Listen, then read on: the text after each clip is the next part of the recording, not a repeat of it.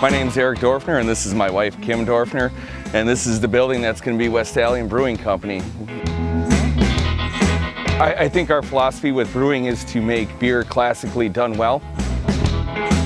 Most of the beer styles that we're going to do are going to be very authentic in taste, flavor, and production. I want WestAllion to be a name that everyone from the city identifies with. West Allis is a city that I grew up in, and it's a city that I believed in for a lot of years, so this is a dream for me to be able to do this in my hometown. The mayor, Dan Devine, has been incredibly supportive and on board with every idea. In fact, he said that this was the phone call that he was waiting for when we called him, and the result of my husband and his passion in his beers and our product and our company is what's going to make this incredibly successful.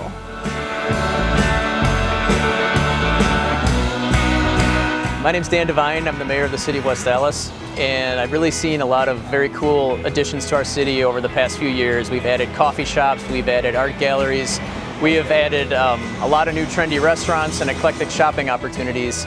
So I think WestAllion Brewing Company is going to be an excellent addition to that landscape. With the trending of the city as well as the trending in craft beer becoming so popular, it's just going to be a great addition for the city. This brewery can play a role in centralizing a lot of the tavern owners here and contributing towards the better good of the city. You know, we're going to market ourselves to West Allis, and I don't foresee this brewery leaving anywhere outside West Allis until there's a tap handle with WestAllion Brewing Company at every single bar within the city.